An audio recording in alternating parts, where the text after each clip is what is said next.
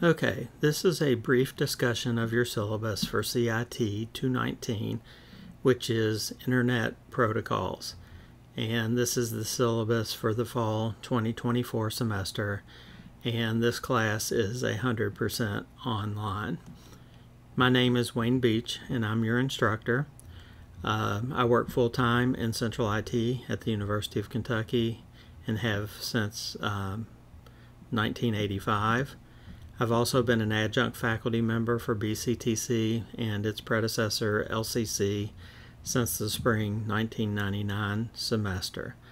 Also in the past, when I was a graduate student at UK, I taught in their computer science department, and a little while back I also taught a class, graduate level class for library science, also at UK. There is a video in the Blackboard Start Here under the Instructors section that has a more detailed bio on myself.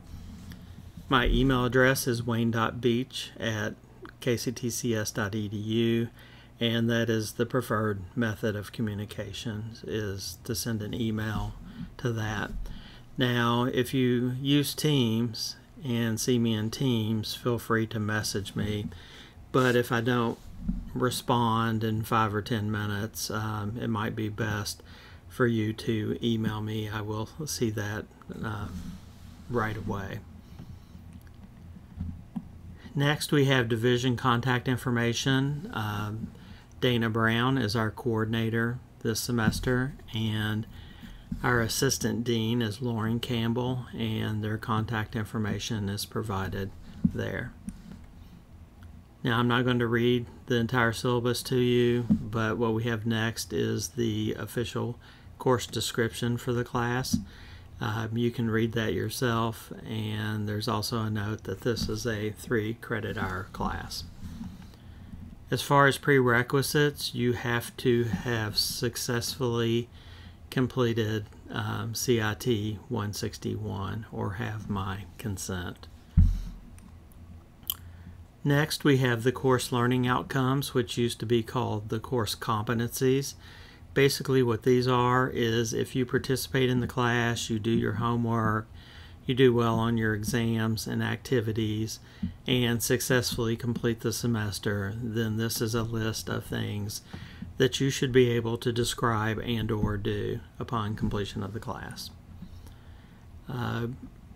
Why does it matter in networking? You often have to debug communications with an internet connection or an application talking to another application or talking to a server. And to do that, you need to be familiar with the various protocols, and then also need to be able to use a protocol analyzer to examine packets so that you can try to debug and see what's going on. As far as protocol analyzers, almost every week, if not every week, you will be having at least one assignment that requires you to use Wireshark, which is one of those very popular protocol analyzers. As far as attendance and participation, since this is an online class, the way attendance will be counted and the way you can actively participate in the course is by regularly checking your email, regularly logging into Blackboard and looking at any new content or announcements that appears there, and by completing all of your assignments by the due date specified. Next, we have a section on accommodations. If a student needs accommodations to be made in the class so that the student can be successful, those are not worked out directly with the instructor. Those are worked out with the Student Accessibility Services Office. If you feel there's an accommodation that needs to be made for you, you will talk to the SAS office, and they will decide if and what accommodations need to be made. They will then communicate to me via a formal letter that identifies the student and accommodation or accommodations that need to be made for that student. And then I will, of course, make those accommodations. Contact information, if this is needed, appears in the last sentence of this section. As far as course materials, the first two paragraphs are a standard statement that are put in all syllabuses that require use of a computer. And basically it's telling you that you need a computer, a webcam, and a high-speed internet connection for most of your classes. And for some classes, I believe this one included, a Chromebook will probably not be sufficient, because I'm pretty sure there's not a version of Wireshark that runs on a Chromebook. So you'll need access to a computer other than a Chromebook. And there's also mentioned here that BCTC does have a laptop loaner program that might be of use to you if you only have a Chromebook. Specifically for this course, you will need a Mac OS, Windows, or Linux computer, or a VM running one of those operating systems that is capable of running the Wireshark packet tracer, as well as a command line interface packet tracer tool, TCP dump for Unix, Linux, and Mac, and WinDump for Windows.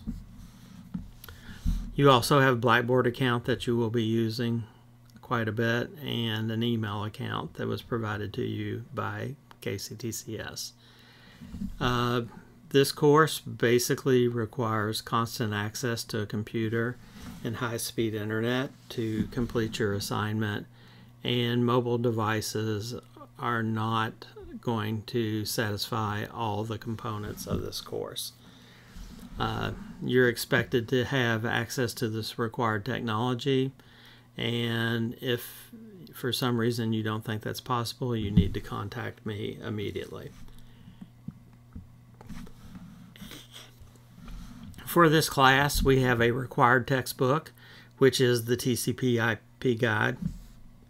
There's a picture of what it looks like, as well as information including the ISBN 13, so that you can purchase one. My understanding is these should be available in the BCTC bookstore, or through VitalSource, or some other method. For example, when I was first preparing for this course, for the first semester I taught it, I purchased my copy off of eBay. There is an optional textbook called the TCP/IP Tutorial and Technical Overview. It was written by IBM. It is one of what they call red books, one of their technical guides. There's a picture of the cover and information on it. I will provide you with a PDF copy of this book in your course content, but if you desire a physical copy for whatever reason, the URL provided is the only place I could find it available online, and that is where I ordered my physical copy. Next, course details. The first thing is the no-show activity, also referred to as attendance verification. Years ago, before there was online classes, the no-show policy was if a student was enrolled in your course and that student did not show up for one of the first two class meetings, then you would drop them as a no-show and they would be removed from your roster. For online classes, we have to have a no-show activity, and it has to be completed by what's referred to as the no-show date. The activity that I use, I call Homework 0, and it is titled Read the Syllabus, and it's basically a quote test that says I have read the syllabus and ask any questions that I might have had about the syllabus, true, false.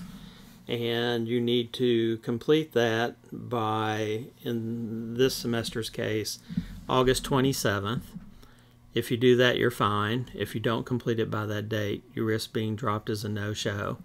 And if you are declared a no-show, you are not eligible to continue participating in the class, nor are you able to re-add the class during that semester.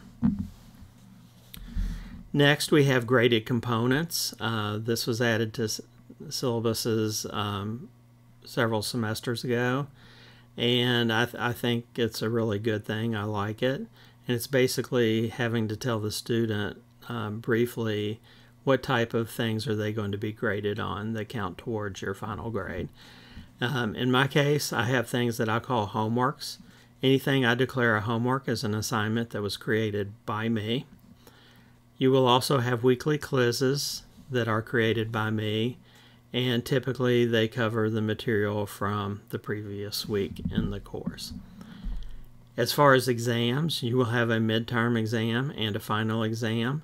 Both of those exams will be created by me and will be administered via Blackboard. More specifically about the exams, your exams will be proctored using a piece of software called Respondus. To use Respondus, you have to have a computer with high-speed internet.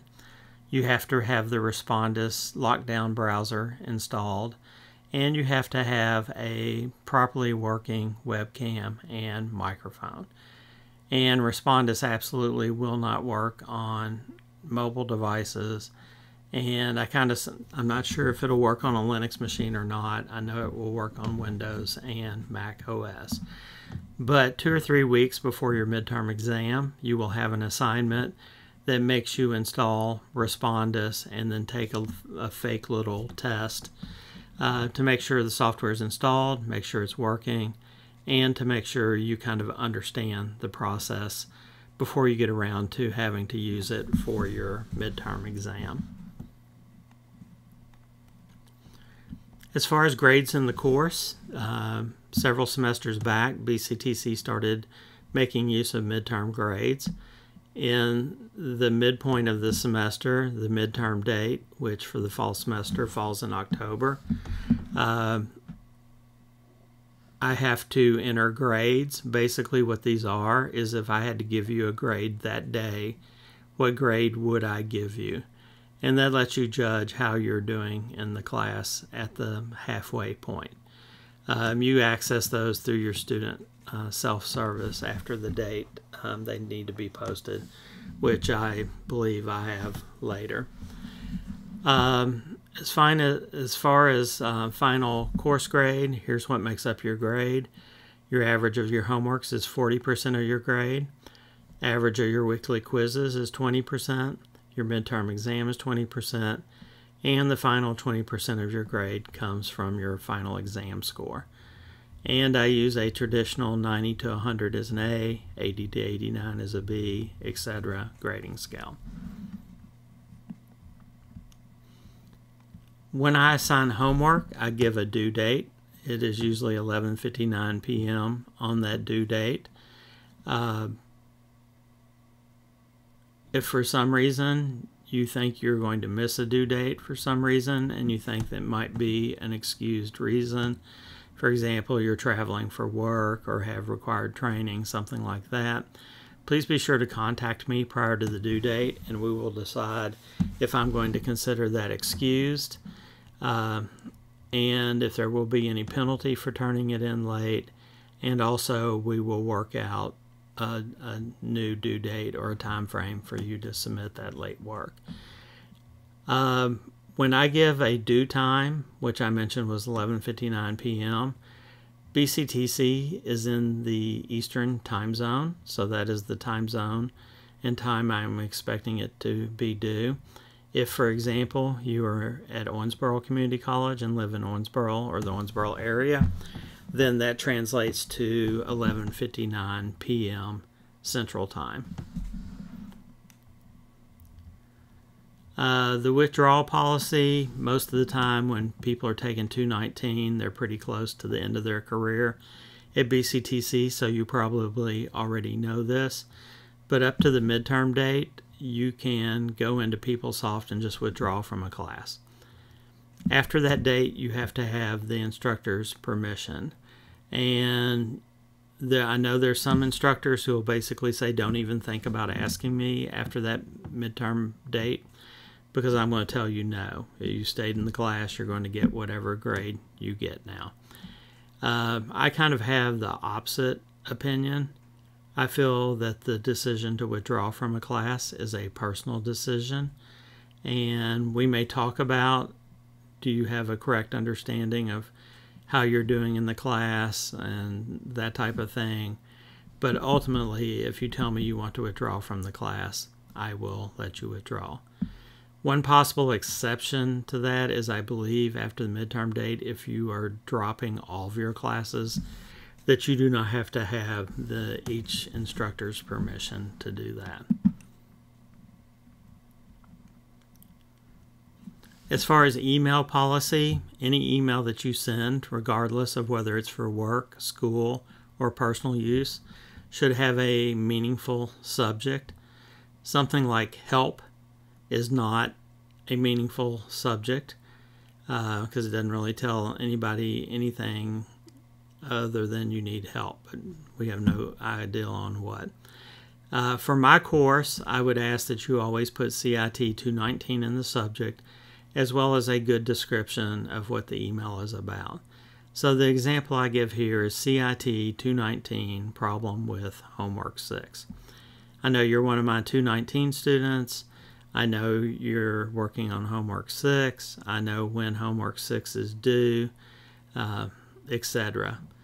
Now, one thing that I have here bolded and partially capitalized is, please do not use the Blackboard messaging system. I will not see that message as timely as I will if you send me a normal email. Also, I see a question from a student, I reply to it, and then it's going to bounce back to me because the Blackboard system and the emails it sends is not set up to be fed back into the Blackboard system and actually show up in your messages.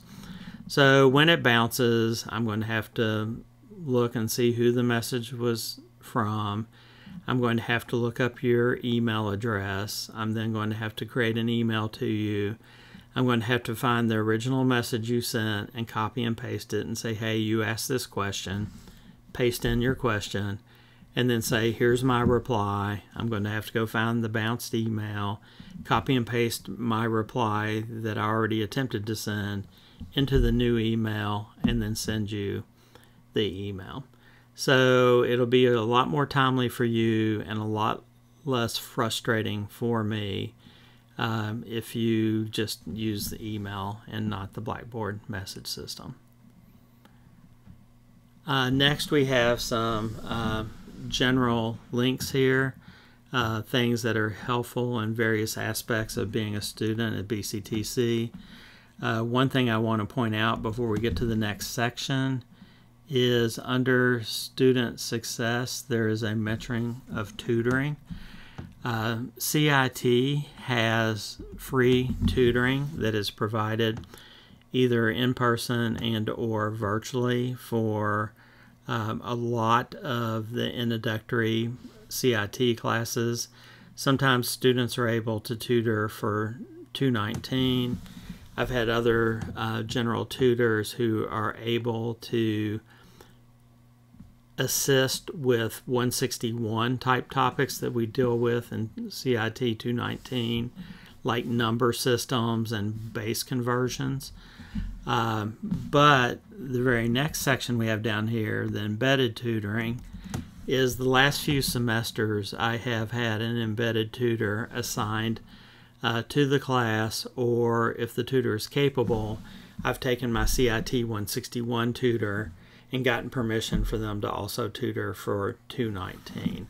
So we often have an embedded tutor that I don't want to say specializes, but is knowledgeable of the material in 219 to be able to assist other students. So I typically don't know for 2 or 3 weeks if we're going to have an embedded tutor or who that tutor will be. But when that time comes, if we do get an embedded tutor, I will make an announcement identifying the tutor, giving their email address, and giving you a link to some scheduling software that you use to set up appointments with them. Next, we have the BCTC Equity and Unity Statement that was approved in 2017. You can read through that on your own. Next, here are some policies, kind of an assortment of them. The first is the academic integrity policy. Basically, here is a link to the complete integrity policy. But basically, it comes down to do not plagiarize, do not be guilty of academic dishonesty, and do not misuse artificial intelligence such as ChatGPT to try to complete your homework for you. All the work you submit should be solely yours. This policy, 99.9% will not apply to our class. It's been a long time since I've recorded a Teams meeting, and we do not have in-person sessions. So this should not apply, but I just left it in there in case you do have classes with an in-class component. The closed campus contingency policy, because we're an online class, will not apply to us either. Basically, this is the policy of what happens if you have in-person classes and all of a sudden there's a new horrible strain of COVID that comes out and we have to close all the classroom buildings, all of campus, like we did back in 2020 and 2021. So it explains how classes would transition from in-person to 100% online. And again, since our class is 100% online, this will not affect us at all. Finally, the last thing I have here is the tentative course schedule. So it has week by week the dates of the week and topics that we will be covering. I've been teaching this class or its predecessor for at least 15 years. So this should be pretty accurate. A couple of things to point out down here in week 8, we have our midterm exam. It will be proctored and it will be administered Monday through Thursday of that week. And then down here at the bottom, we have the final exam. The final exam will be given during finals week. Specifically, you will be allowed to take it at your convenience anytime you would like between Monday and Thursday of finals week. And again, I don't know if I said this or not, it is comprehensive and it will be proctored. So that's as brief as I can make it discussion of your CIT219 syllabus. If you have any questions, please email me and ask those questions.